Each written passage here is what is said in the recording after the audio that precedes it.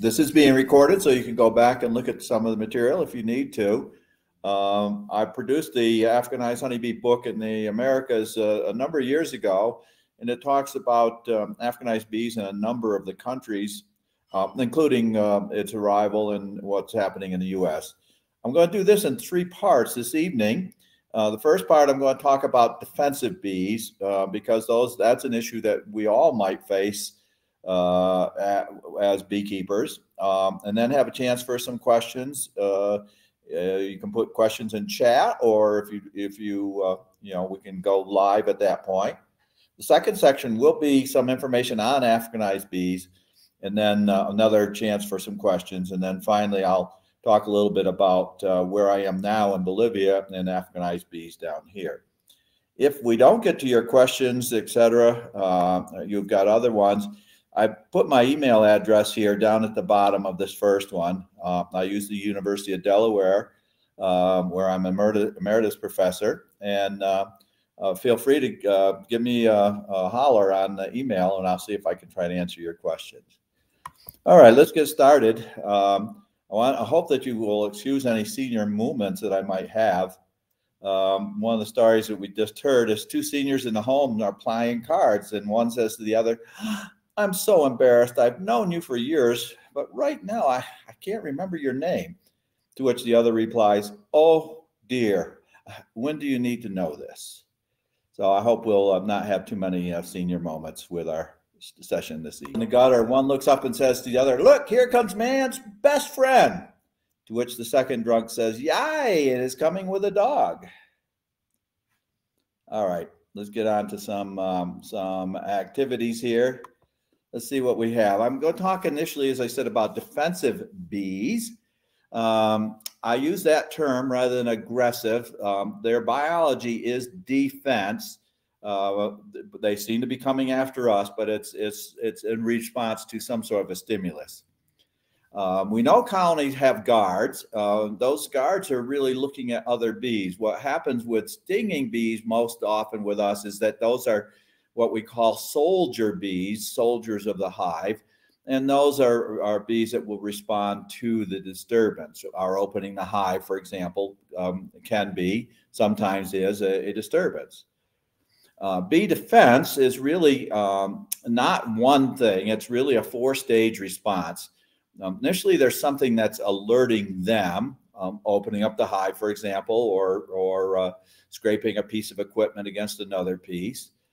Then an activating, where the individuals that might be the defenders, those soldiers, are then getting prepared. Then attracting, so they're going towards something, going towards that disturbance or the opening of the hive, the opening, the light, for example. And then what we're so familiar with is that last stage. And really at that point, bees have a couple of different options. One is to sting, but there is also a fleeing behavior. That is to leave, to get away from that particular disturbance.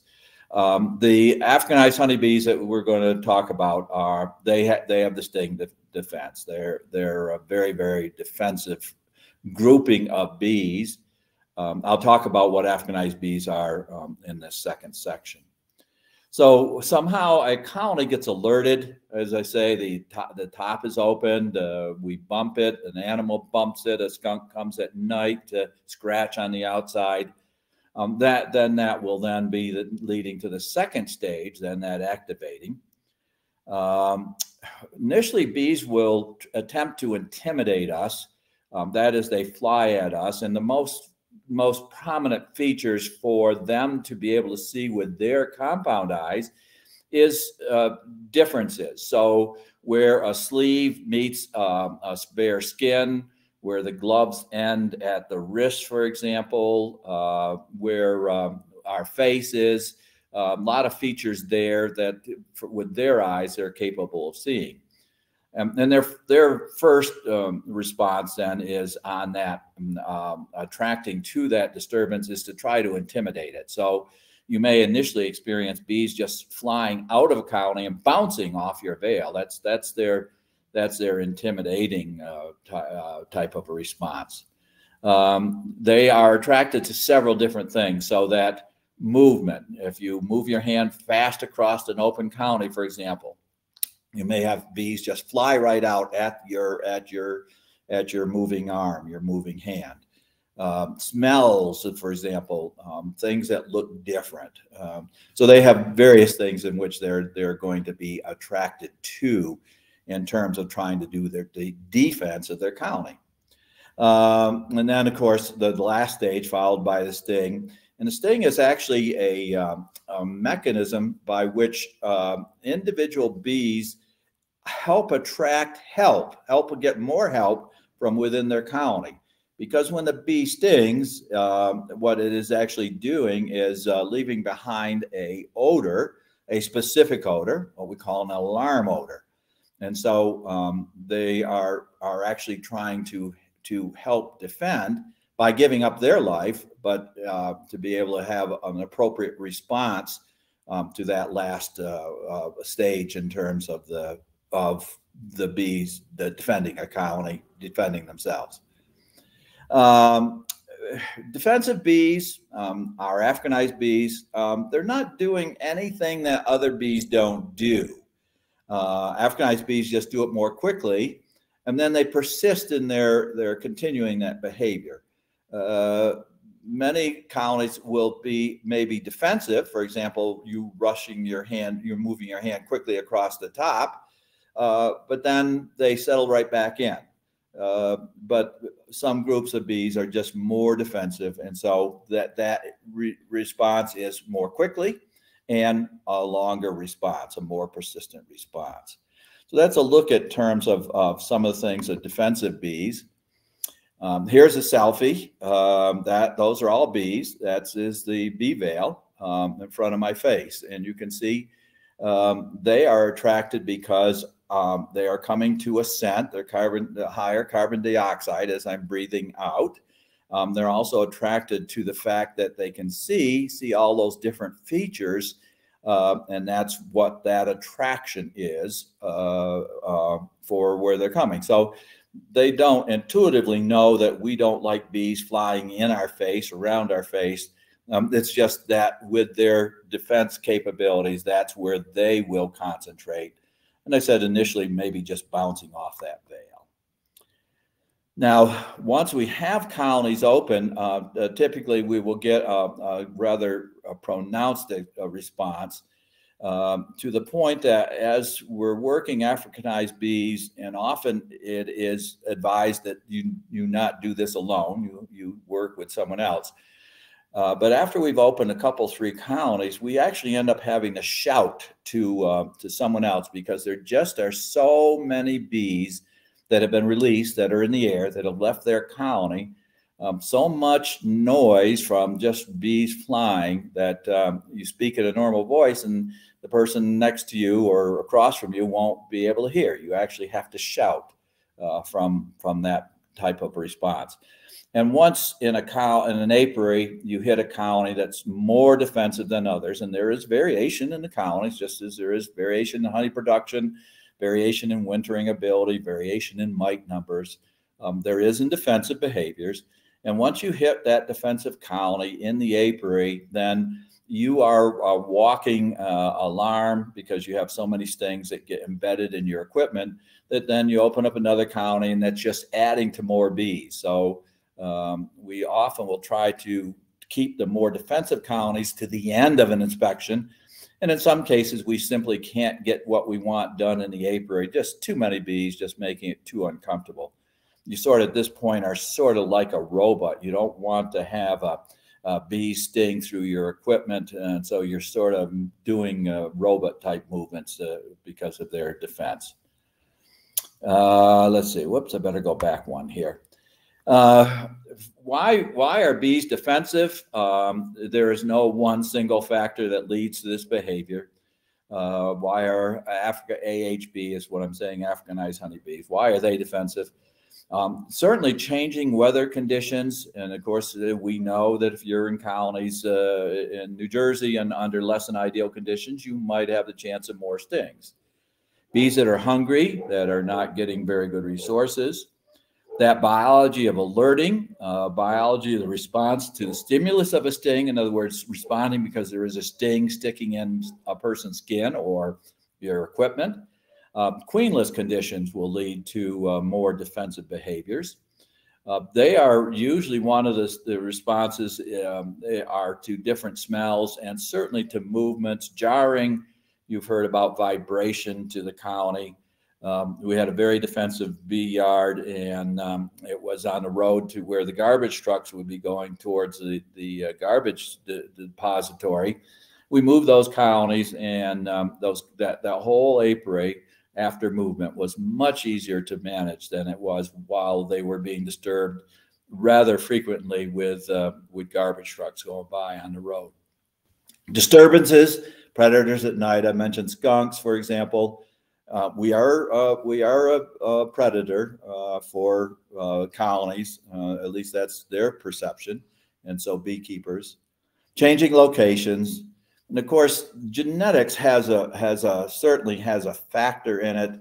The genetics of African honeybees have been selected for that behavior, and that's why they are, among all of the bees in the world, one of those that are more defensive. But we have others that temporarily may be defensive, et cetera. So genetics very much a factor. And so one of our efforts always is to very defensive colonies. If we can manage it, rather than euthanizing it, we try to change the queen. In the chat, by the way, I did put a reference to Kevin England's video that he made on euthanizing a colony. And when we talk about Africanized honeybees, that is a kind of a classic that he's showing in terms of how to manage, how he has attempted to manage a colony and then decided to euthanize it using soapy water. So if you ever get to that situation, you might refer to Kevin. Kevin's in your neighboring club there in North Jersey. So what do we do with honeybees, handling defensive bees? I have a book chapter as well as a Gleanings or a Bee Culture magazine article on defensive bees that are referred to in this slides. Here's the Honeybee Medicine, very kind of an expensive book, but I have a good chapter because this is a teaching book for veterinarians to learn how to do bee inspections and looking, of course, for the diseases of European and American foul brood, which require a veterinarian prescription to be able to get antibiotics if you want to use those. So what are some 10 things? Don't unless absolutely needed. Don't handle those colonies. Avoid that movement vibration. Putting bees on one stand transmits vibrations to all the bees on that same stand. So individual hive stands. You have to be prepared. Go into an apiary prepared with your own personal protective equipment. You can take equipment off, but once you get that reaction and all those bees in the air, there's no way you can then start adding pieces of equipment. Manipulate colonies only when necessary during appropriate weather conditions. As I indicated, a colony that is docile today might not be tomorrow under different weather conditions. So watch your weather. And if they seem to be more defensive, then that just might be a good idea to close it up and try to come back a different day. Don't manipulate them in the dark, but towards the end of the day. And the nice thing with that, with the more defensive bees in an apiary, is they then have a chance to settle down over the evening time. And so then a visit the next day might be a possibility to be able to do. Be fast, but gentle. Avoid excessive time-consuming manipulations. With our Africanized bees, we just make it as simple as we can. We are not extensive manipulators of our colonies. I'll get to that point a little bit later. Use your weaker, your smaller colonies, particularly if you are inexperienced, versus trying to go into full-size colonies. Those bees that some of you are going to start this spring from nukes or packaged bees, will grow into monsters. And what you can do is split one or more of those monsters and still get your time and bees that you want. It's important for new beekeepers to get as much opportunity as they can to manipulate colonies under different conditions, but pick on those small colonies, pick on the splits. We keep, with Africanized bees, the colonies small. Landy's going to talk to you about keeping colonies in New Jersey, North Jersey, in single hive bodies, which is a smaller configuration than with 2 hive bodies. We do that all the time with Africanized honeybees. We have to. We do an awful lot of splitting. We do an awful lot of requeening of units at the time that we split. And hopefully then with the requeening, we have some selected stock. Someone that's breeding a little bit better bee has brought in some other stock sometimes, or just from our own experience. And often we're not trying to put queens into colonies. Our Africanized bees are just terrible for accepting queens. They just don't want to do that. So we requeen an awful lot with queen cells. So some of the points that Landy is going to make next month with, I think it's next month, I think Landy said, with how to keep bees in smaller configurations, managing in one box, is what we have to do all the time with Africanized bees. Africanized bees get more defensive when they have resources, so we harvest about weekly. We take outer frames out of the box, out of the single box, and harvest them, and then get the frames back in the next day or a day after that if we don't have extra frames. They just get more defensive. And so rather than piling up boxes, supers, for example, a more frequent harvest. One of the advantages with that in a small configuration of just a single hive body is that you'll have different honeys. So if you have your market that is, you are marketing honey or attempting to do so, you'll have different honeys to sell. So you can make 2 sales with 2 different honeys than 2 jars of the same thing. And then we really do have to consider killing colonies that are very defensive or euthanizing them. We can do that with soapy water. And as I indicated, I've made a reference to Kevin England's video on that aspect. You really do have to get rid of some. Now, as I try to, I'm going to seg into Africanized honeybees. I have some likes and dislikes here that I'd like to cover initially. So L equals means I like that most of the feral wild honeybees in your area, there in North Jersey, they're not Africanized. But there is a dislike in that you might get summer introductions, and that might come with requeening, that might come with introduction of packages from the south, for example. It might come from a transport by a commercial beekeeper into somewhere in Jersey, and then more queens reared wherever. It may come from a number of different sources. I like and dislike that Africanized honeybees swarm much more frequently than other honeybees. They multiply as fast as possible, which is simply their survival instinct. And that makes it very easy to have swarms to be able to capture, to inhabit more of your boxes. Africanized honeybees are gleaners. They don't wait to be stimulated by hive conditions or by scout bees that come back and tell their sisters through dance language where and what the source is that they have found. So they're gleaners. They'll just leave home. They outcompete European bees in the same area because they get up early and they can drain a whole resource before European bees are even ready to get started. I dislike it that they're not honey storers. If you're in the business to produce honey, this is not the bee to do it. Particularly when conditions are on the poor side. And I also dislike that when those conditions get very poor, they simply leave. They leave home. That's their behavior in Africa, where they can go a few hundred miles and find different conditions. That doesn't work in most of the U.S. except for the southern states. but we do see absconding in our bees as well. I like and dislike that they have their own biology. They're a fascinating bee to study. They have a number of mechanisms that help maintain their own identity, their own genetic identity. They are masters at being able to invade an area, and as a pioneer population, they then can simply swamp the area with what they are and change over what's in that area to become what they are. We have to requeen and small hive management. Small hive management is not as easy as with 2 boxes, but it does have some number of different benefits. Our problem in that is that sometimes our queen stock gets Africanized. And so our stock, as in the US, is variable to try to get to a more gentler bee. And I really like that they fight the mite.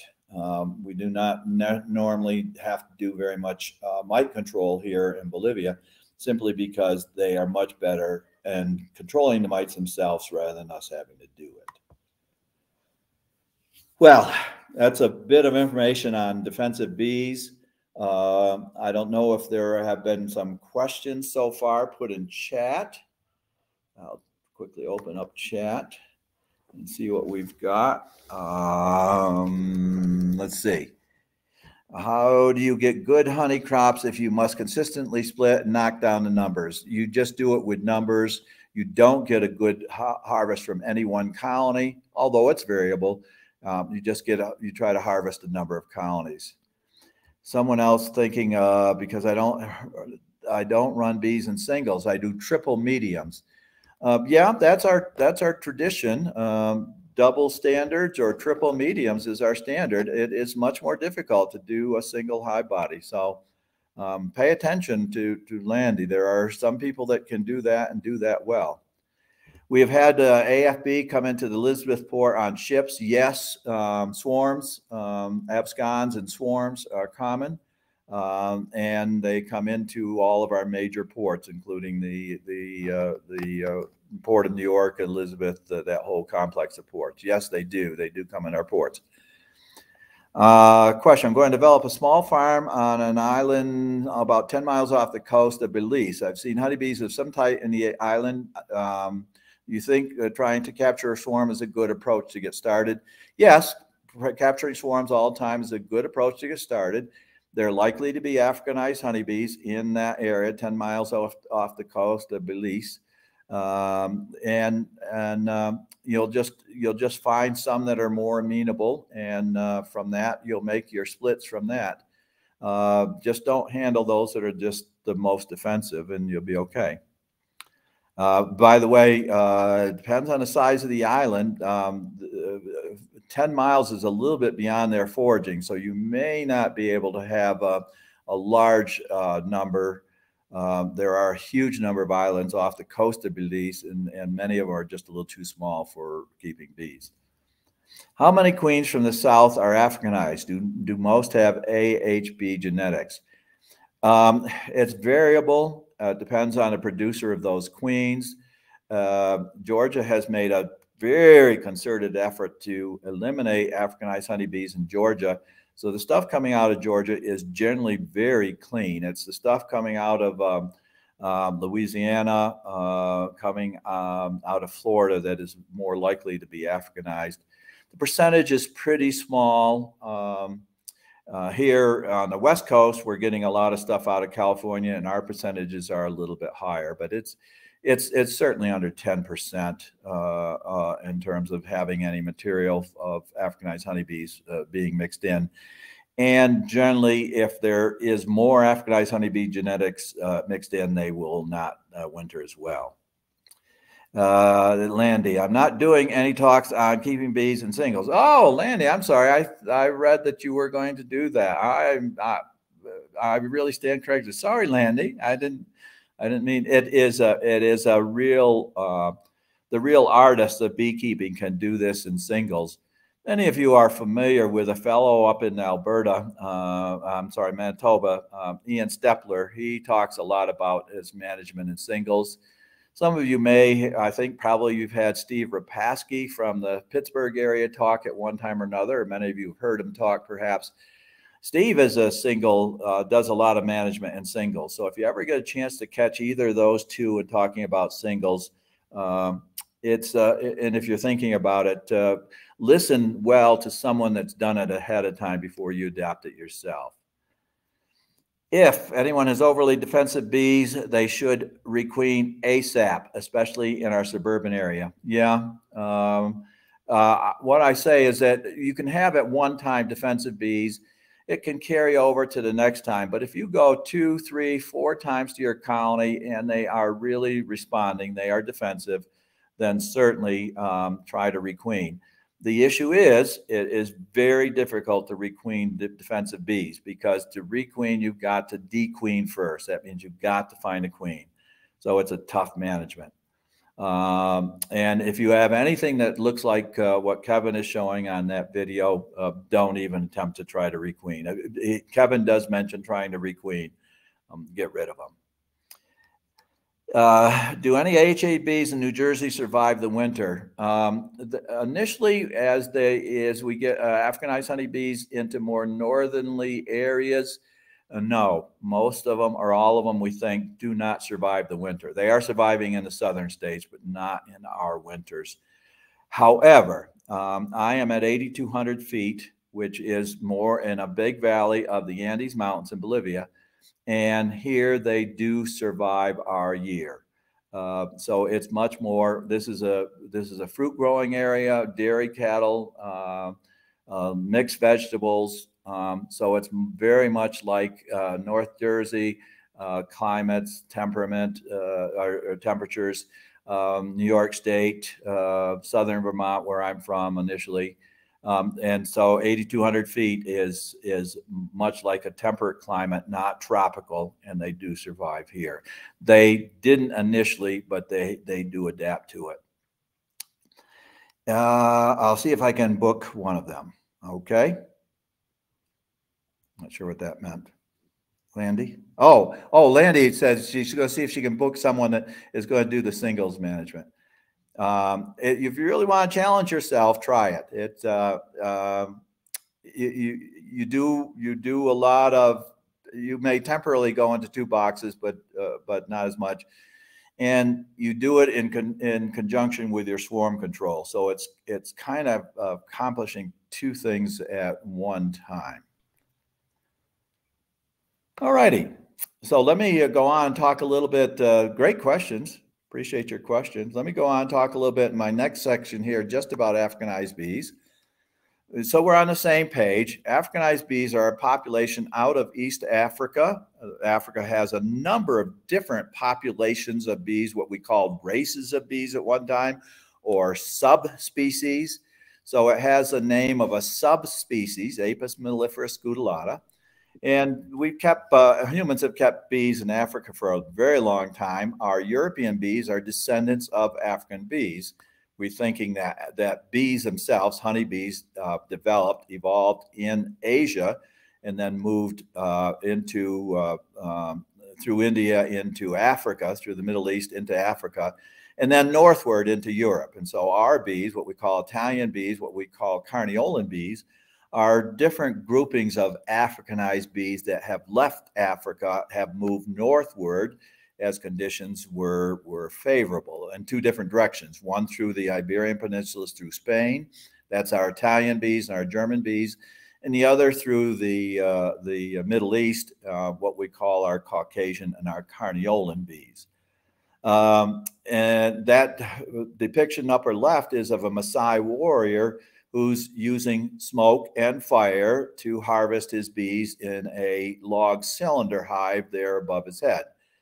We use smoke in terms of our working with bees. Some of us keep bees in what we call top bar hive, or the Kenyan top bar hive, which is a modification of that rolled bark log that's above the individual's head there. And they're not movable frame hives. They're fixed comb hives. So you end up driving the population away to be able to harvest.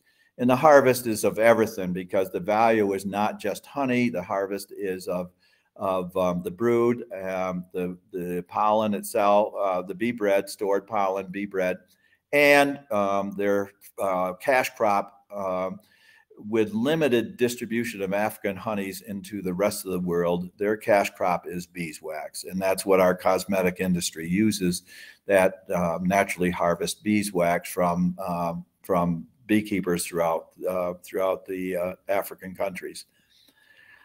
They were then moved to Brazil, where there was a mixture of bees kept in some Langstroth hives or in very rustic hives, just box hives. You see there on the right, a box hive.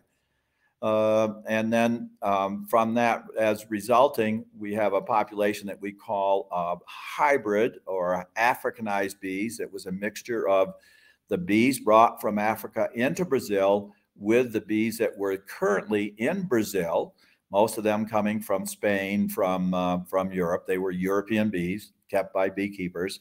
And so the bee is a bit of a mixture of the two, and hence we use the name in the US or in the Americas, Africanized, indicating that that is hybrid. What happens, however, in particularly tropical and subtropical areas is the Africanized bees outcompete European bees. And so in those areas, most of the populations are more African genetic material than they are European.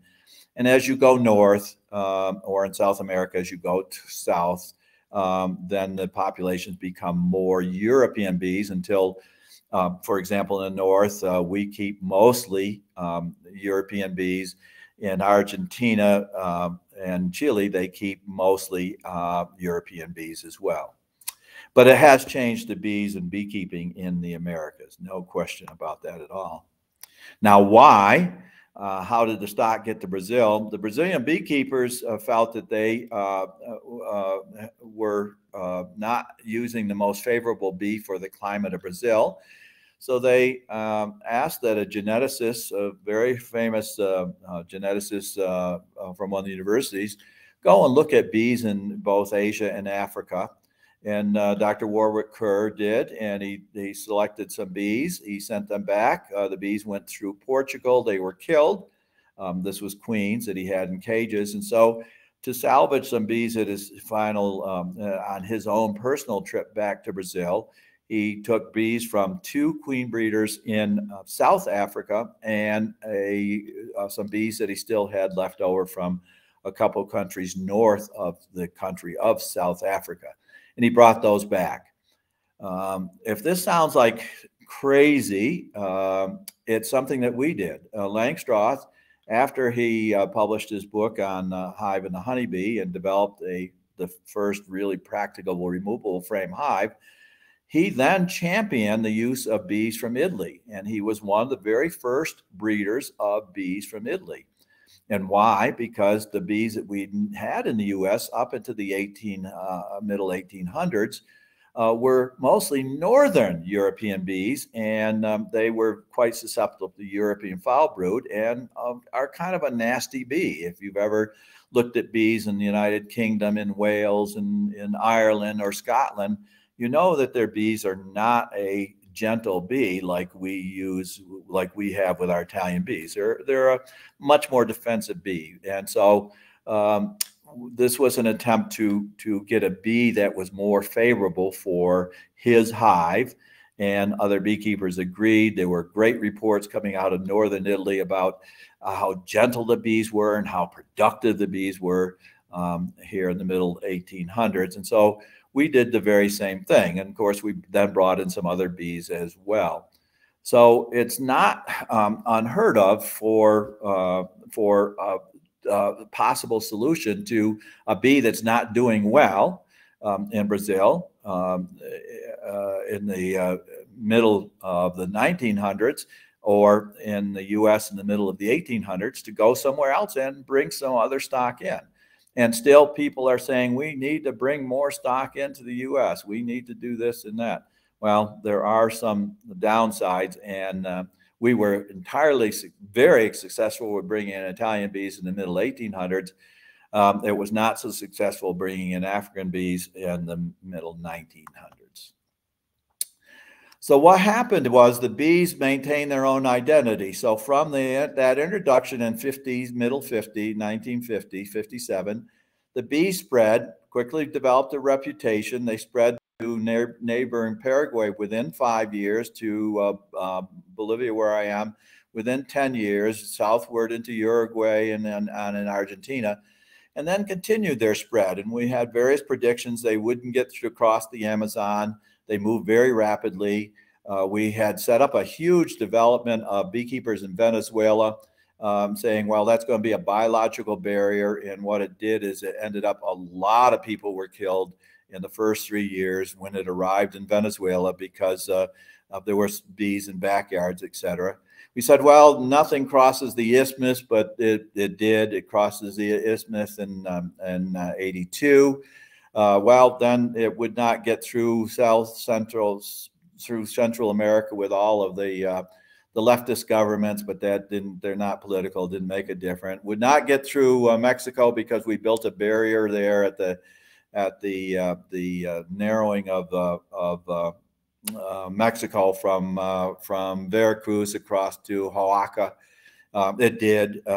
We tried a 3-year barrier program. It reached Texas in 1990, reached Arizona a little bit later, California. Didn't spread east for a variety of reasons, but then by ships it went into to Florida. And then we've then seen all these X's here up in Oregon, up in Maine, up in Jersey, Michigan, Illinois, across all those. We've had introductions. Virginia, one of those X's is Virginia. It has some other names besides Africanized, which you may or may not be familiar with. Someone will call it a Brazilian bee. That's not fair. It's two foreign bees. In Brazil, they called it the foreign bee, but the press, particularly the American press, called it the assassin bee. Some would like to say it's a neotropical bee. So it's had various names. The name that has stuck is this Africanized bee. And in Africa, the same bee, the African bee, depends then where you are is what you're going to name it.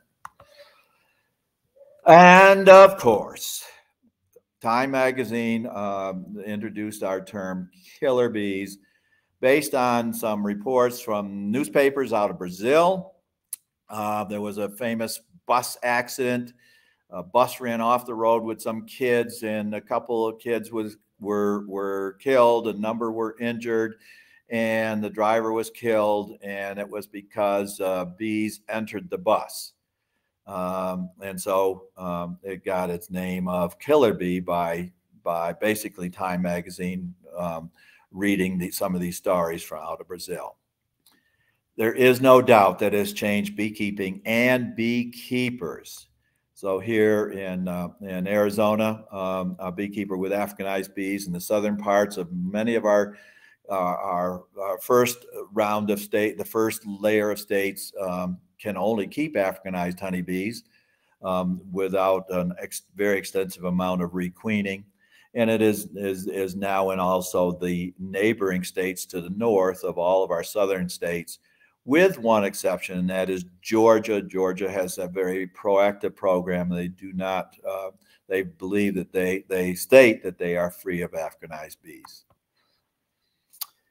The spread was initially examined. So there was a huge program initially in Texas where they put out lots of traps. They did well, initially we did by looking at some measurements of the wings. I went across the South while I was at University of Maryland doing training for people to identify these bees using computer programs. So the various colors show the year that it arrived. So you can see up to when they USDA was keeping maps, and this is only up to 2014. Let's get on the right century here. 2014. Where they were keeping the states the numbers. You can see that all of the states on the border, and then the neighboring states, Arkansas, Oklahoma, Tennessee, well, Tennessee up here, but not shown here. Nevada, for example, Colorado, Nevada, all of those have reports of Africanized honeybees. So that map is no longer being kept. What I did when before I left University of Delaware in 2009 and moved to Oregon to be near my grandkids, I worked with Wayne Essex, who had access to some of the supercomputers there at Fort Meade, the National Defense Agency, and we looked in terms of mapping using some environmental factors where the bees were currently in the United States. So we looked at what some of those frost-free days and the lowest winter temperature, et cetera, in Texas and in southern New Mexico and southern Arizona, California. And we looked at factors of where it was, and then did a series of calculations as to where would it possibly be able to spread in the United States. So the dark blue indicates the Dakotas and Minnesota, that very highly unlikely that we would have established populations of Africanized honeybees. That's not to say that they couldn't be moved from Texas up to Minnesota by a beekeeper, but established populations, in other words, living in the wild.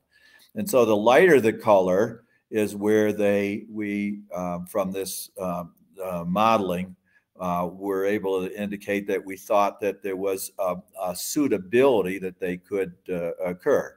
So the high suitability, the lighter the color, all the way to the blue to very low suitability. And you can see the basic configurations is up the West Coast, all the way up into where I am in Oregon and Washington State, and the East Coast along at least into the Carolinas. More recently, some fellows at the using a supercomputer at the University of Colorado State University, I'm sorry, have done a different modeling in terms of where they have occurred.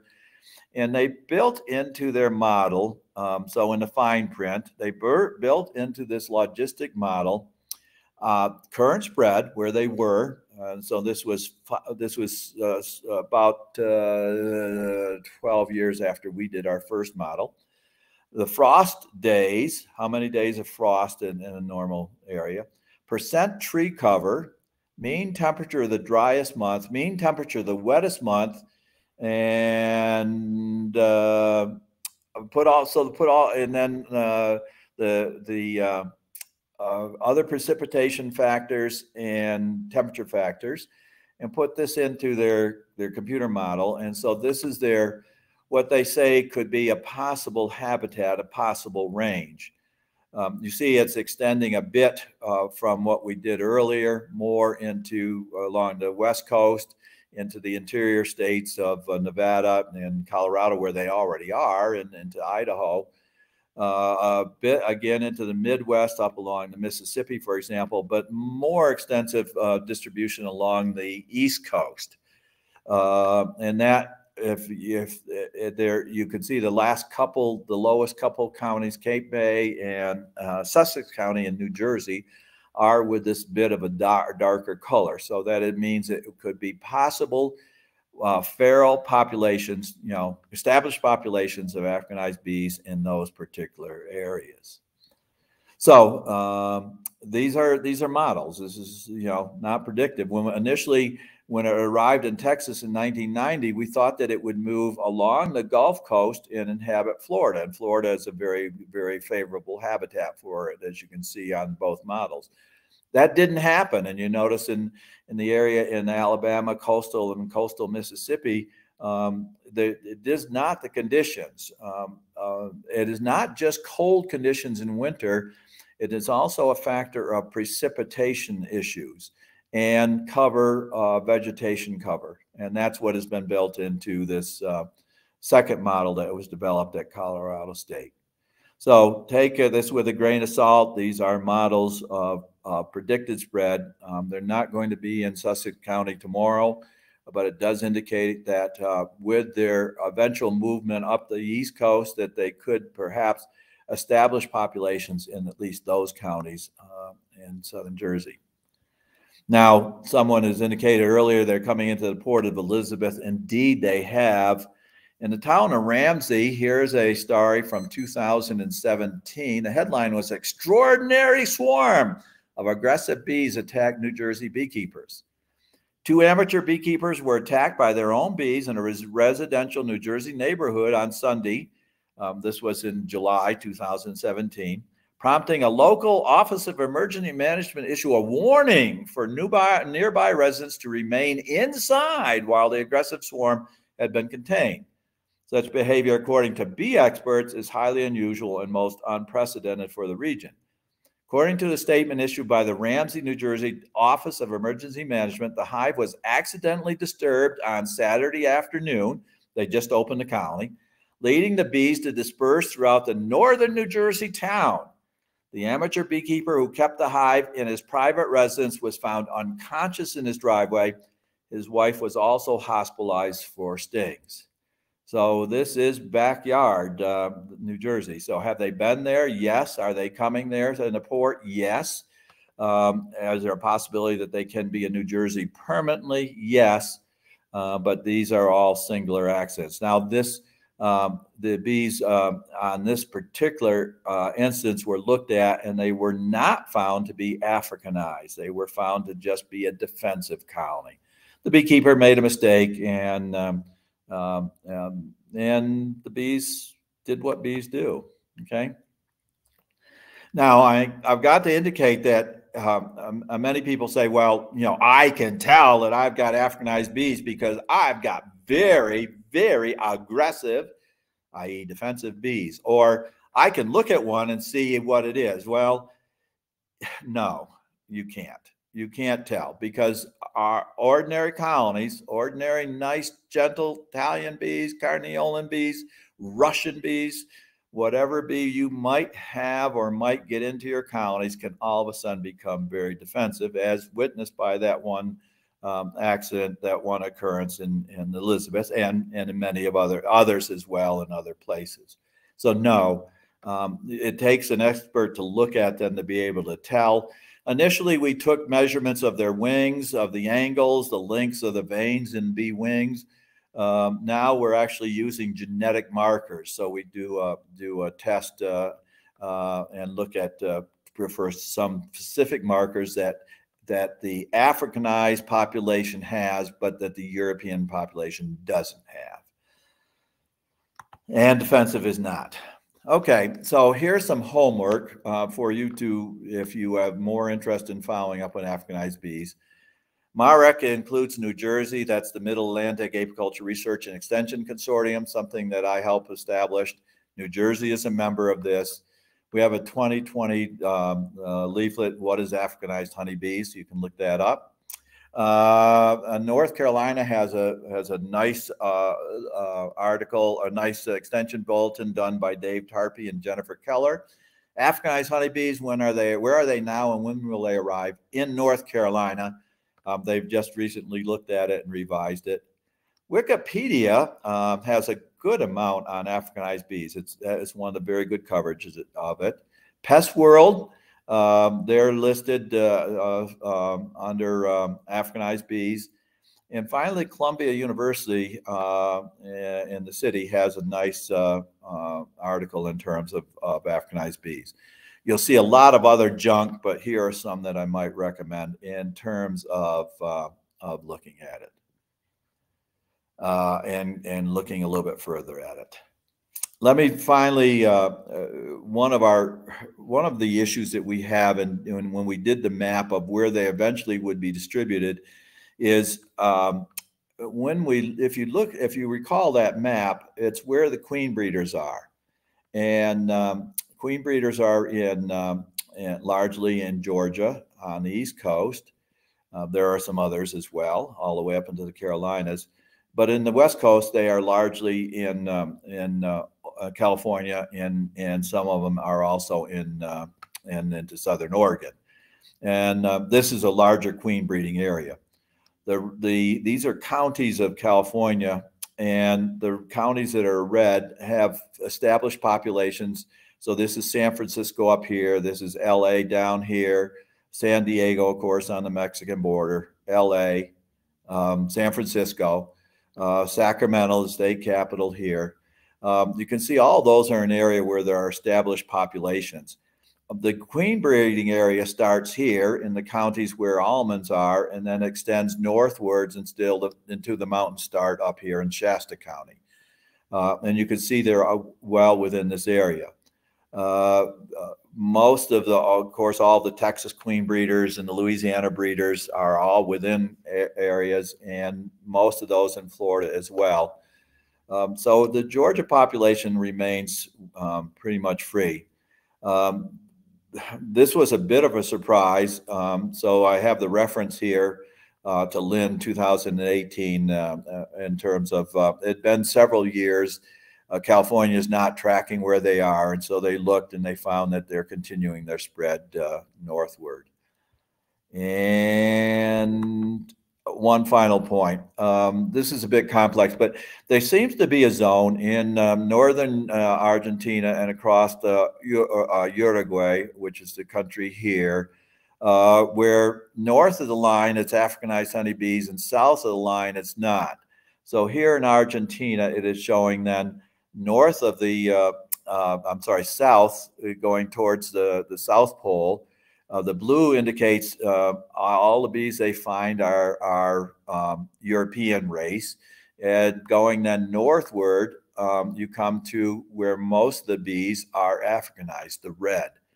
So this is on this transect from here, from northern Argentina down to south of Buenos Aires. All those in the north are mostly Africanized. Those in the south are mostly European bees. So where most of the beekeeping is in Argentina, it's European bees. They do not have Africanized bees. And the bees have across the Andes, except in Peru, brought by people.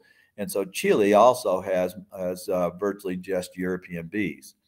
Well, the California study is also looking at this transect. So here from the border of Mexico, San Diego, you can see all the dots are red. As you go north towards San Francisco, more of the dots become blue. So in California, up in the Sacramento area, most everything is European.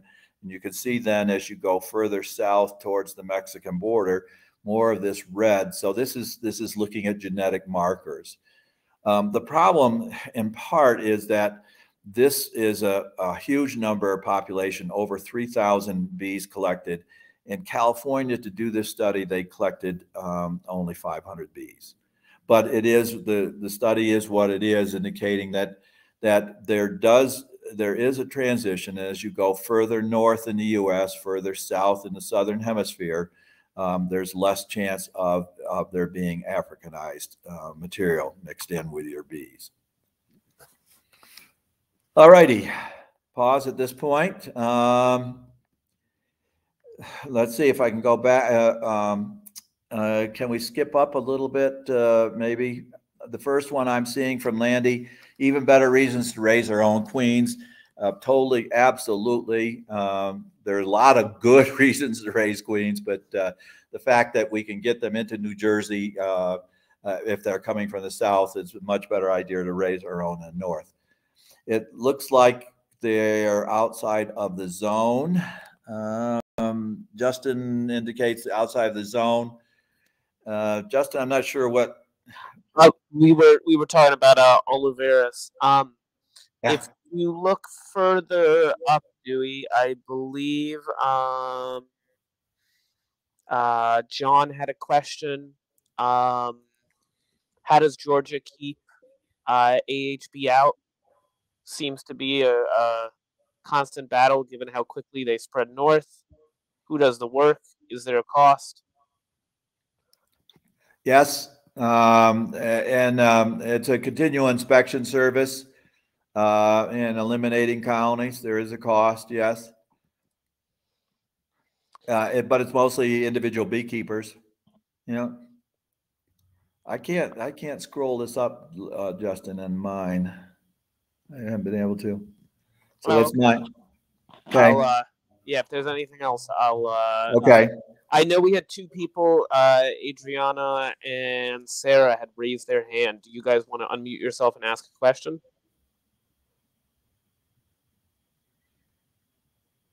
Or post in the chat, either one. No, I still can't post anyway. This is Adriana. No, it was about when you talk about the single body, high body. Isn't that what Grand Styles does? I think he splits the hives every spring and then he combines them again at the end of the season and keeps them in one deep. Yes, because he's moving them south. Beekeepers in the south manage in one box and can do so more successfully than we can in the north. Landy or Justin, do you know off the top of your head, does he mainly use one box in New Jersey during the summer? That would be a good Landy question. Landy had just posted that both Grant and Tim Stewart use that method of management. Yeah, those that move south are more likely, move their bees south, are more likely to try to adapt it. It's a workable system. Again, you're sacrificing a bit on honey production, and you're being very, very aware of what's going on in those units, and timing, as in beekeeping, timing is everything. So it makes you a mighty, mighty fine beekeeper if you can successfully manage the one box system. And again, many of those that go to the south like it because that's how they manage bees further in the south. Florida, for example, Georgia, Southern California, Texas. Beekeepers bring 2 boxes down from the north in the fall, split them, and then manage 1 box down in Texas, Louisiana, for example. How far from the hive do AHA bees typically show defensiveness? Is a lot different from Apis mellifera. They are Apis mellifera, so it is the same species. It is just a different ecotype, or some people use the word race. Not in favor these days. We label them as a subspecies. So the difference is they do follow further. How far depends how many stings you have embedded in your body and your equipment as to how far they follow, and whether we try to keep bees in a corral, in a vegetation corral. So once you get out of a heavy corral, a heavy layer of vegetation around an apiary, there are a lot fewer bees following you. If it's open territory and there's no vegetation really around, just shrubby stuff or ground stuff, they will follow you much further. And how far depends how defensive the colony. There's a huge number of variables. But as far as you want to walk away from an apiary after you've been, sweating and working in an apiary, we usually go to a vehicle and we get in the vehicle, shut the windows, bake ourselves, and the bees eventually go to the windows. Going into a building or a vehicle doesn't help. Those bees are still angry, been alerted, and try to sting. So trying to escape into a building or ducking into vegetation or ducking into a vehicle doesn't release that behavior. They still are intent upon defending what they figure is their territory. Let's see. I use a lot of single deeps in the summer, maximizes honey crop, then 2 deeps in the winter. This is John from your neighboring, I guess, is John in your county? I think he's in the Northwest group.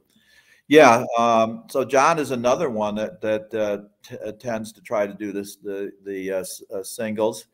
He's adding a winter box, in other words, a box that has mostly honey, as a way to get better wintering results. But then bees will move up in that, and then often then that becomes your box for managing them in the spring, managing their population development. Because as most of us know, with 2 boxes, the bees move up during the winter, and most counties, virtually all the counties, not all, but most of the counties are in the top box come spring. And so you can then remove the lower box at that point, or you can do a reverse system. The idea is with Italian bees, they have their racial characteristic is to build big colonies. And so that's why we've gone to the 2 standards or the 3 mediums as sort of a quote, our normal management system. And it makes our swarm control much easier because you can find when bees are preparing for swarming by looking on the underneath side of the top box of your 2-box system, or between your boxes on your 3 medium box system. Swarm control is a little bit more difficult in a single box because the bees generally are not putting those swarm cells on the bottom at the entrance. And so you've got to do a little bit more frame looking rather than just splitting boxes to look and see if they've started on developing queen cells. I'm sorry, I'm giving someone's talk here in terms of the singles. Would 2 mediums work as well as 1 deep for a small hive?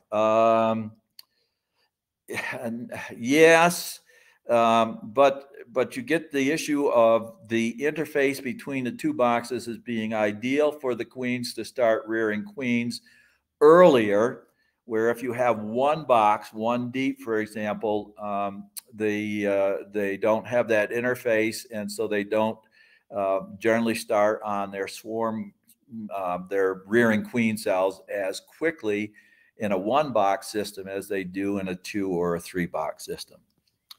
Grant moves his bees between NC, North Carolina, and New York State. Yes, in North Jersey. Tim goes between South Jersey and Florida. Both use singles, split, and super, then continue. And as I was trying to indicate that, thanks, Landy, that is where many of them learn the system. They started in Florida, and then they just bring those up north and do the same way. Sometimes the bigger colonies are brought south in 2 boxes, and then as soon as they hit Florida, they are split back to 1 box. So there are a number of systems that they will work, the successful people.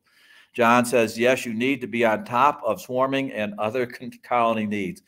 Amen, John. I very much agree. But it has some advantages as a system. And of course, like any, there are those disadvantages. I really admire those people that have got the system down. And John, I know, is one that has, and apparently Grant and Tim.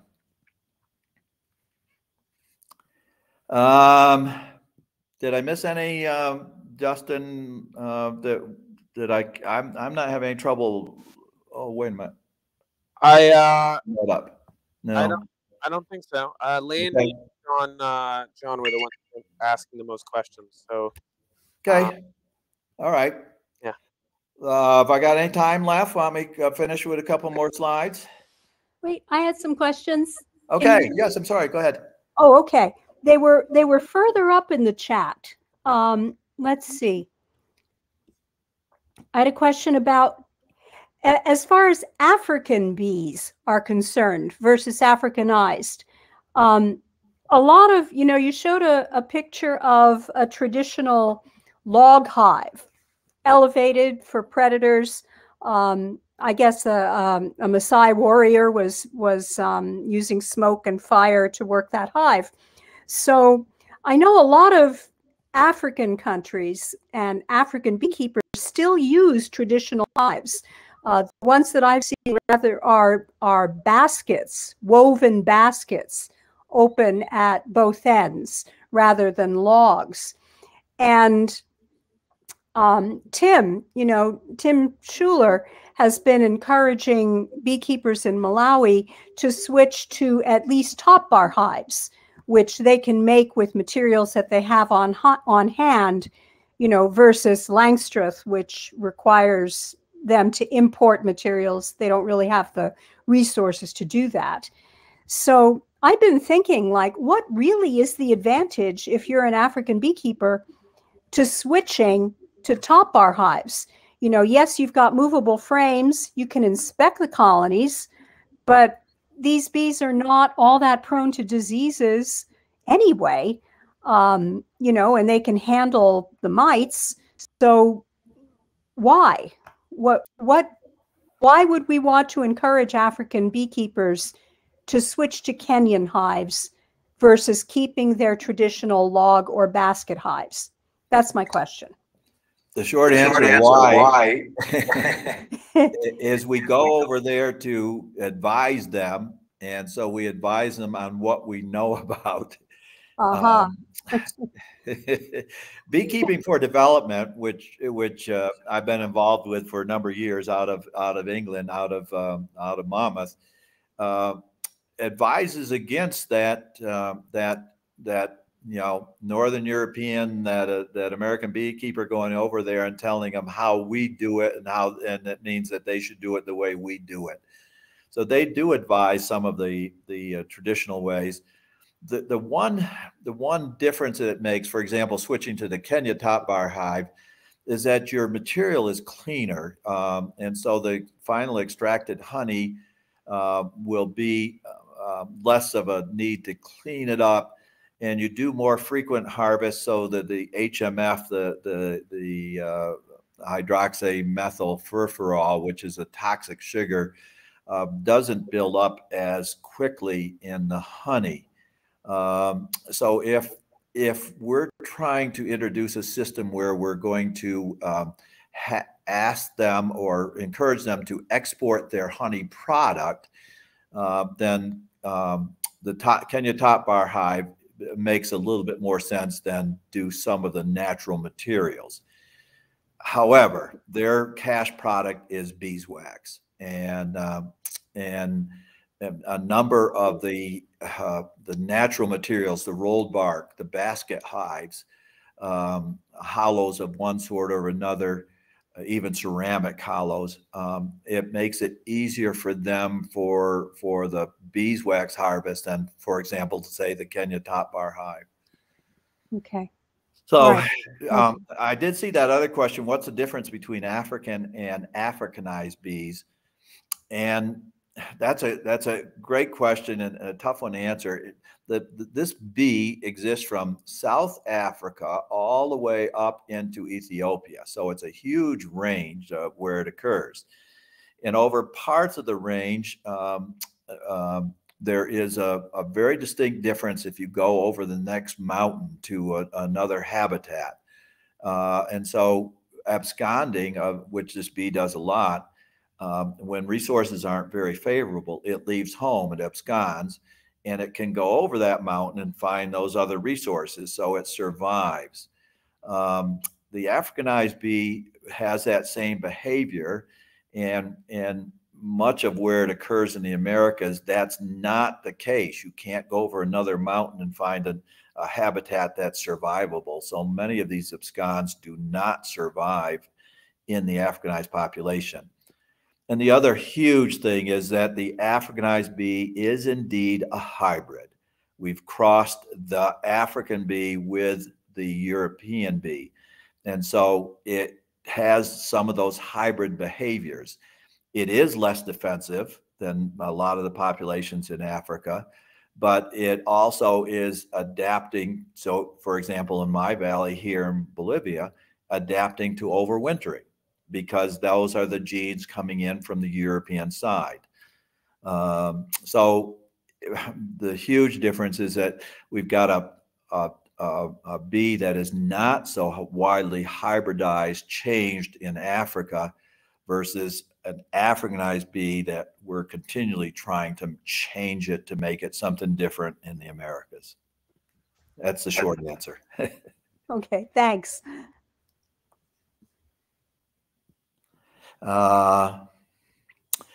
Weird question. Is there any evidence of AHB pollinating mangroves? And have you ever heard of a Central American mangrove honey? A number of those trees and mangroves are related to gums. One of our more famous honeys in the Americas from West Florida, Tupelo, is a gum. And that West Florida habitat is essentially a mangrove. It's a North American addition or North American offshoot of a mangrove. Yes, a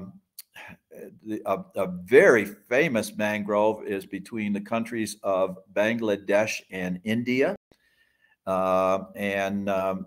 People still today go and hunt the wild nests of Apis mellifera and Apis dorsata in those mangroves, facing Bengali tigers and gigantic crocodiles and tropical snakes and everything.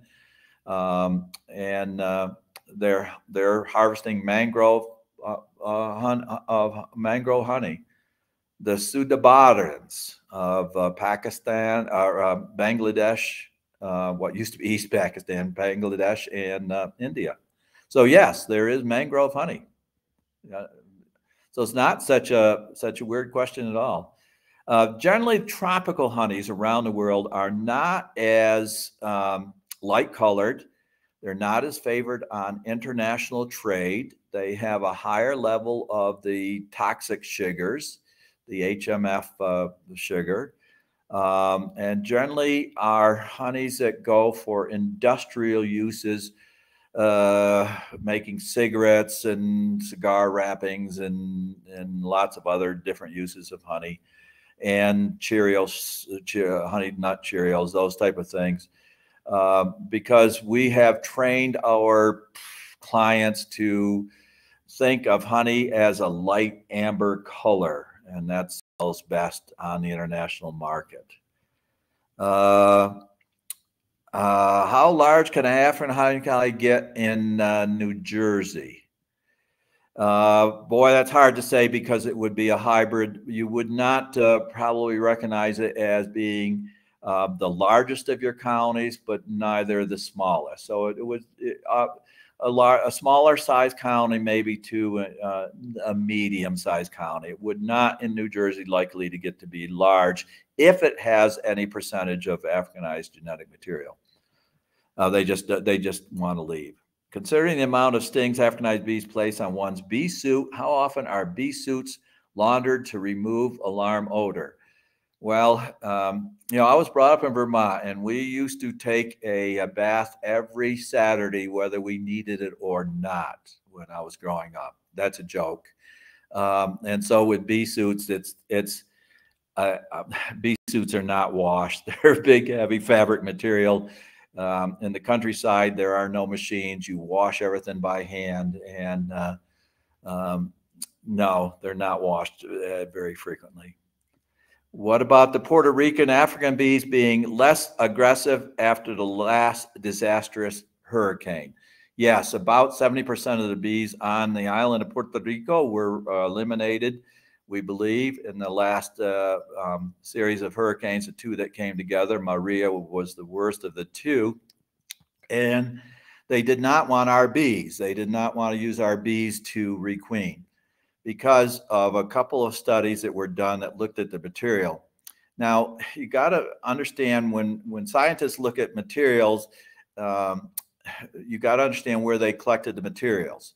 So to do the study of looking at the bees on the island of Puerto Rico, and they came to the conclusion, these were the bee people in Puerto Rico combined with people from the University of Illinois, fine, excellent bee lab.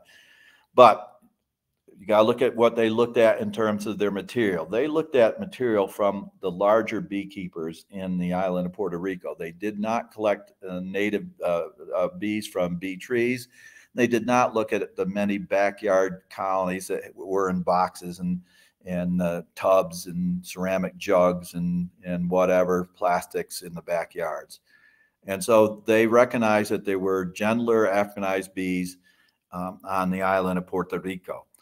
However, there is that second population, the population that was more decimated, we believe, from those two hurricanes, and that those were more of those were lost. But that second population, the feral colonies, were still very defensive, and in people's in backyards where they had one colony or something, but not the commercials.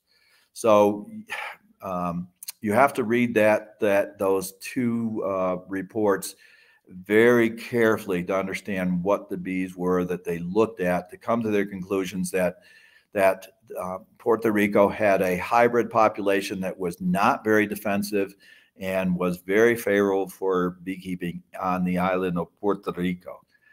Very favorable, yes, for the commercial beekeepers, yes.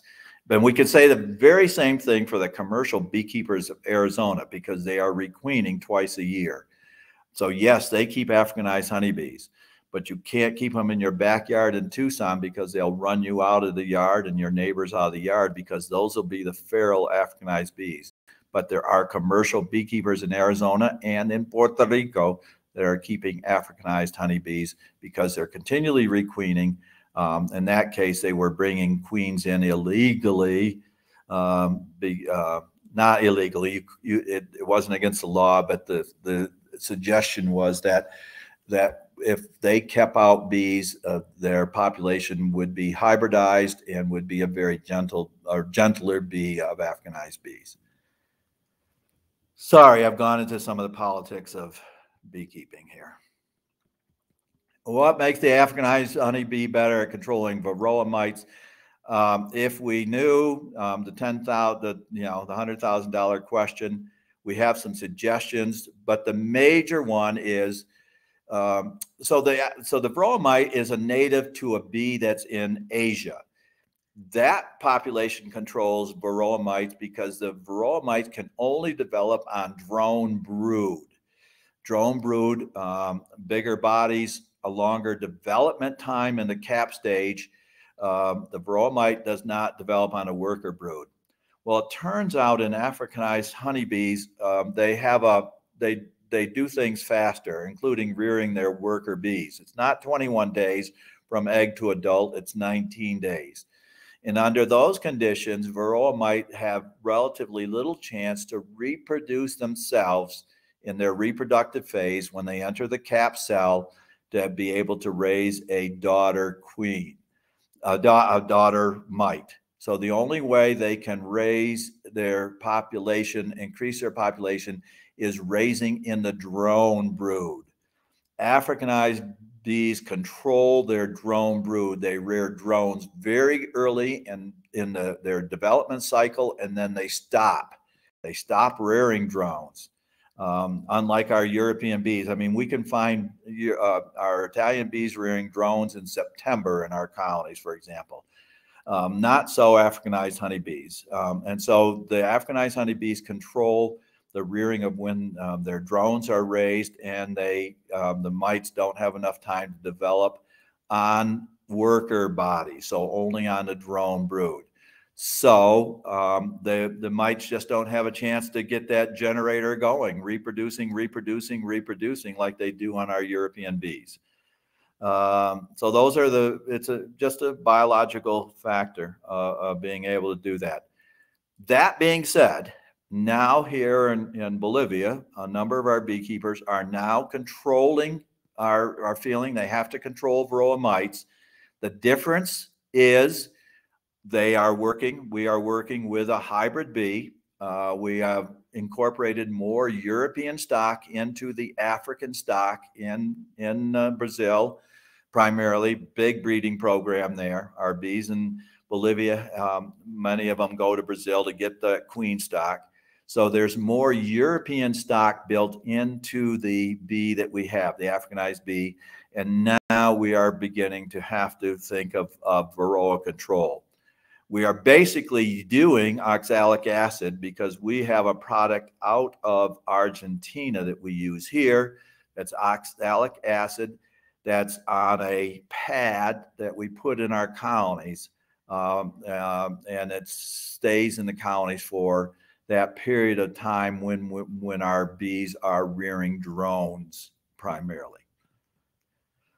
All righty, let me finish up then. Justin, Landy, enough time to go on, or we stop at this point and try to answer any more questions? I would go ahead and bring us on home. All righty, let's do that. So this is the personal part. I first had my chance with Africanized bees when I went to the University of Delaware in 1981. We had an agreement with a university, companion university in Panama.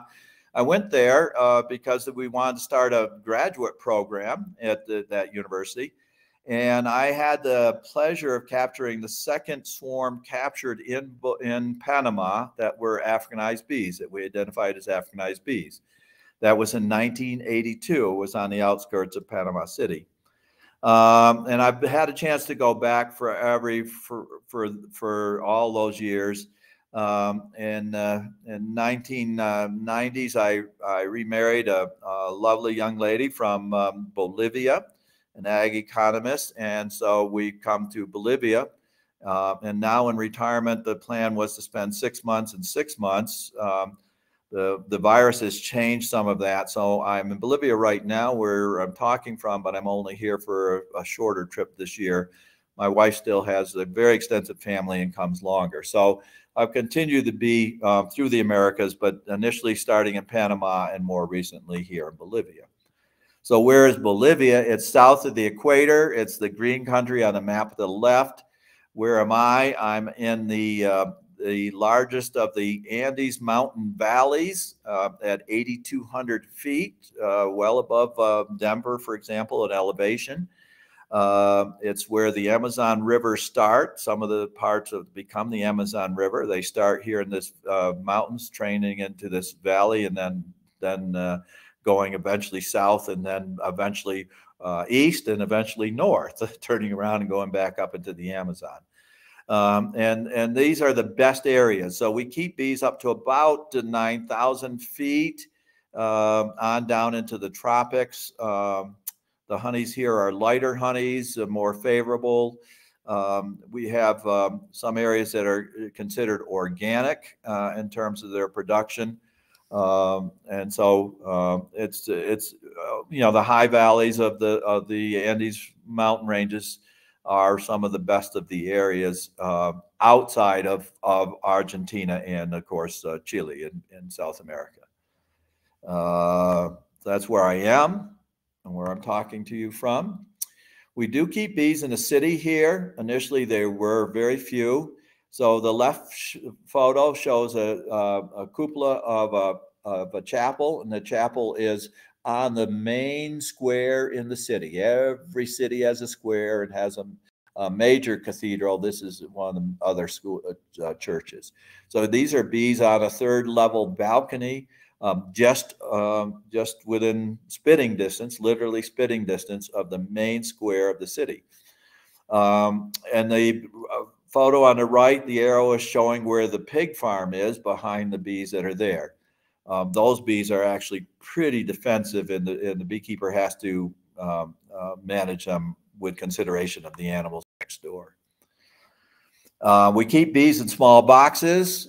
We may add a shallow super, but then remove it quickly. Africanized bees here use an awful lot of propolis, and that's our major product here, harvesting the propolis. They are quick to swarm, abscond, usurp colonies. That is, they move out of their own colony, move to a side of another colony. Worker bees go in, kill the queen in that colony, and then the bees go on in. They're usually very small swarm, very small absconds. We look at them as little as possible, do an awful lot of dividing. We keep them small, try to keep them productive by removing honey, and we requeen very frequently with queen cells. So as that bees would fill each of those boxes, I will divide that 3 different ways. Put a queen cell in all 3 divides. The queen's in one of the 3 when I do the divide. I don't care. I put queen cells in all 3. The one that has the queen will kill that queen cell, but the other 2 will requeen with that queen cell. And the large ones I just keep eliminating. The very defensive ones I keep eliminating, or I will move. This is a city apiary. Anything that gets at all defensive is moved out of here. These are basically bees kept for breeding in this case. And you can see the next level up are some smaller boxes. We use a system very similar to what North American queen breeders use. We basically create an emergency situation to rear queens. Here's one of the fellows from Canada that was down. So here, just not only but a couple, 3 spits from my house here, where I am, is one of our breeders breeding here on the roof of his home. You can see he's well surrounded. All of these colonies are not large. These are his breeders, in other words, so these are more selected stock. And from that, he'll raise the queen cells. All of the production for bees is usually going up. You see the hillsides around. This is a valley. Mountain passes, the lowest mountain pass is about 700 feet. The highest is over 14. So we're surrounded by high mountains, but those mountains, when we get rains like now, just get green as can be, and then they flower like crazy, and so it's just a nice setup. We produce eucalyptus honey and the gums honey earlier in the year, and from the eucalyptus is where we collect our propolis. We use standard propolis traps. So what are the problems that we work with? Problem number 1 is gentle stock. It is essentially impossible to find a queen, so we try to replace queens with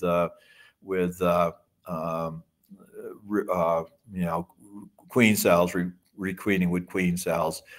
The queen is very, very sensitive to light. So as immediately you open up a bee colony, the bees themselves too, open up a bee colony, they start parading around the inside of the box, literally parading around and around and around.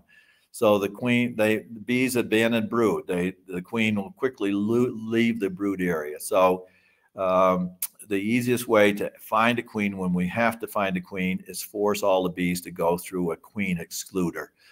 But we usually don't worry about that. I'll divide a full box into 3 boxes, and as I say, put a queen cell on each of the 3. The one that has the queen, the 1/3 that has the queen, they'll kill that queen cell, but my other 2 will requeen. And the whole concept is to develop a building colony when the resource is available. And a developing colony will store that resource, in other words, the honey or propolis, and then by continually, or pollen, or by continually harvesting, then we keep ahead of them, but so that they don't get enough resources that they think, we're done for the season, and it's time to leave home, or it's time to split into a reproductive swarm. So you've got to be really thinking of the bee in this case and what they're doing, and managing them accordingly.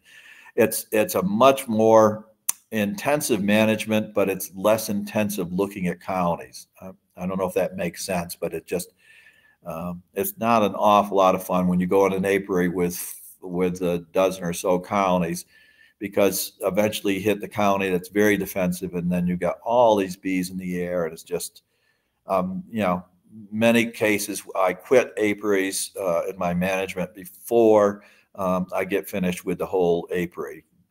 It just doesn't become fun anymore. They kind of do take the fun out. Second is this swarming, absconding, usurping behavior that they do all the time. And of course, the swarms then move out, basically what we attempted to do in a more rural area is own a piece of property that has a high fence around it, a cement fence, or some big walled structure around a residence. Someone lives in a residence, the person that we get to live in the residence, and we keep our colonies then within that corral of the fence, and the bees will swarm to the same spots generally when a swarm casts from a colony. And so we go to these spots where they go and capture our swarms there. and that way try to contain our colonies within a big walled farm, a farmhouse, basically. But someone is living in the farmhouse. And of course, the problem number 3 is their defensiveness. You know, we keep bees in the U.S. if we're not commercial for fun. And when it doesn't get fun anymore, we give them up. So you fight mites for a while, and if it's a losing battle, you end up giving them up. So it's very much the same in terms of this defensiveness. Now that's people that live in more communities. In the rural areas, Africanized bees have been a real boon to the economy of particularly the younger individuals that want to put up with this defensiveness, because now you don't have to pay for bees. You capture swarms and you put them in some sort of a domicile, some sort of a box or something, and then you destruct harvest them. So it's made a difference for many, many, many rural families that you keep you capture half a dozen swarms, and that may result in about half of the income for that owner, that farmer, during the year.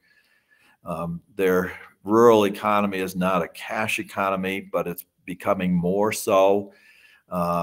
If you need a yoke of oxen, you rent them and you give your labor back to the owner of the oxen on his farm, you know, no cash basis. But, you know, school requires cash payments for uniforms for the kids, et cetera. So the rural economy is adapting a little bit more for a cash economy, but the bees in their income from honey, a good barter item, but also a sale item. You know, again, just maybe 5 colonies can result in about half of an income for a rural family. So there is a very big plus in terms of what has happened with Africanized bees throughout the American countries. And finally, I mentioned the non-problem. I talked about why we think, where our studies seem to indicate why the Africanized bee in its more pure genetic material doesn't have problems with mites. But as we add in more European stock, we are thinking of mite control. So far, as I indicated, we do not have the availability of the chemicals here. The amitraz, of course, it has been used. It's been used in Argentina, but more oxalic acid being fairly effective, but only because we can put it into a colony during the time when the population is there. In the United States, we know oxalic does not work well when there is a lot of brood present. Here, because the oxalic is held in the colony for a longer period of time on these pads from this product from Argentina, it is more effective. And many of you have listened to Randy Oliver more recently. He's talked about his research efforts in terms of looking at how to put oxalic into the bee system and keeping it there for long enough to give control for, because it doesn't control mites and brood. And so this is a system that has been worked on out in Argentina, in the south, where they have European bees. And there is the approved product, at least sold in Argentina, and here in Bolivia, that we use to help control mites. Hopefully, they'll be able to come up with a better system, an approved system in the U.S. that will allow us to keep oxalic acid in colonies for a lengthier period of time and provide for that control. So that's a look at defensiveness, African bees, what they are, and a little bit of what my system is here. Questions again? Okay, let's see. Can we make a club trip to visit you? Yeah, come on down. We can help you inspect your hives. Yep. In the early days when Africanized bees were the thing, I arranged trips for beekeepers to Costa Rica, to Panama. We had great fun. We ran from half a dozen apiaries every one of the trips, just in fear of our lives. Yep, come on down. Why do they use a product? What do they use the product for propolis for? It's a human, for humans, and both internally and externally. It is probably the most valuable product that we can get from our bee colonies. Much more valuable than honey, I think. And beeswax, well, I mean, if you use cosmetics, you need beeswax. How much honey flows per season? Okay, we measure it a little bit differently here, but a good colony annual harvest here would be about 25 pounds. And how long is the active season versus our version of winter and the inactive season? Our inactive season is the dry season here. So our season begins here in spring, in October, November. Eucalyptus, things that have deep roots, things that are right along river areas, the gum trees, the poplar, for example, the eucalyptus, November, and then we get rains in December, and then we get the summer flow, summer yellows, the spring yellows, the summer yellows, the weedy things, and all those other things.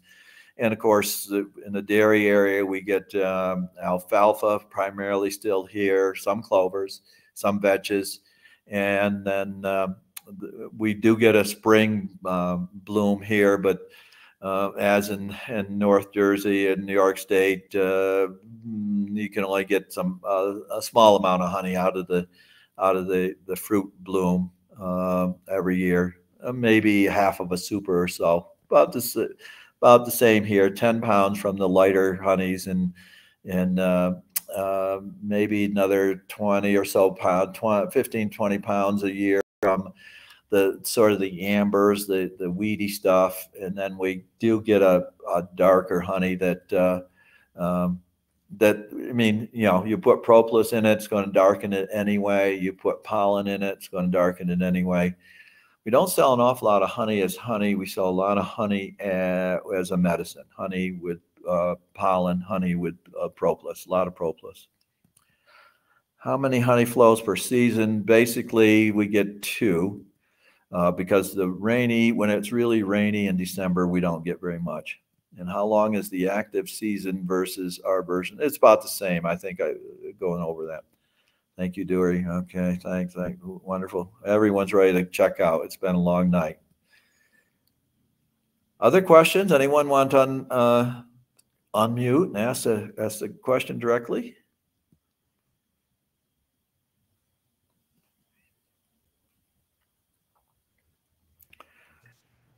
When are you coming back up to the States? February. I'm going to talk to a couple clubs in the Arizona area on their Africanized bees, and have a chance to look at how the commercials are handling Africanized bees in southern Arizona. I did a sabbatic in Tucson a long time ago in the 70s, and so I want to get back and see some of the changes that have occurred since then. Nice. Somebody had a raised hand. Who was that? It's Bonnie down in North Carolina. Oh. Hi. I wanted to know, how do you attach? You said you use queen cells instead of queens. How do you attach that queen cell to an Africanized hive that is so grumpy? So you have a colony that's got either 5 or 6 brood on 5 or 6 frames. So we take that colony, we break it into 3 colonies. Basically, you're making a 2 brood frame split, like we would with our colony. So you take a 6 frame brood and split it into 3 colonies. Each of the colonies getting 2 frames of brood and 1 support frame. It's the same way we make a nuke in the U.S. And then we take the capped queen cell and we press it into the area of the brood, just sort of below the top bar. And then close them back up. We we don't take them out of the apiary. So every colony that's strong enough that has 6 frames, we will split, because what we're looking at is a split about 1 month ahead of when the rains will stop and we'll get that nectar flow coming on. That's our timing. So as I say, timing is everything. If we split too early, those 2 frame splits grow up to be monsters and might have to be split again. If we split too late, we just have too weak a growing colony to be able to do very much for honey production. And so our harvest is the outer 2 frames. When we do the split, we may only harvest 1 of the 2 frames. Make any sense? Yes, thank you.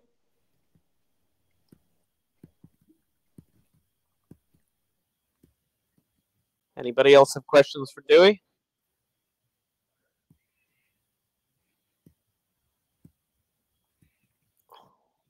Well, I'd like to say thanks to Landy for asking me to be able to give this presentation, and especially to Justin. We're using his company's framework here for the meeting, and he was most helpful in getting me onto it and my learning the basics, so we'll be able to present this tonight.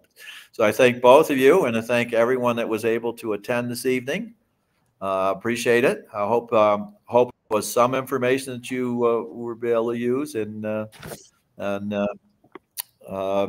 be able to adapt it to your own beekeeping. And pressure Landy to get someone that Grant or one of the others. Grant's hard to get onto a program, but help them talk about that 1 box management system.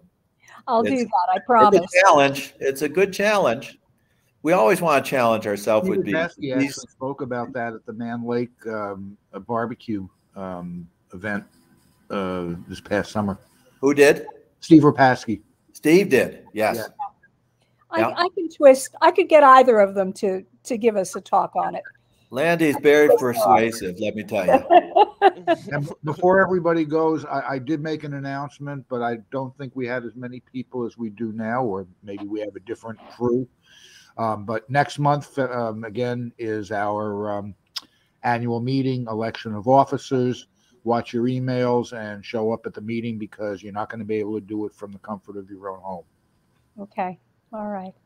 Thank you again, Dewey. Thank you so much for joining us. I really appreciate it. Okay.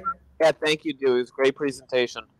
Thank you. Thank you both. Thank you all. Night. Thank you. Good night, everybody. Good night.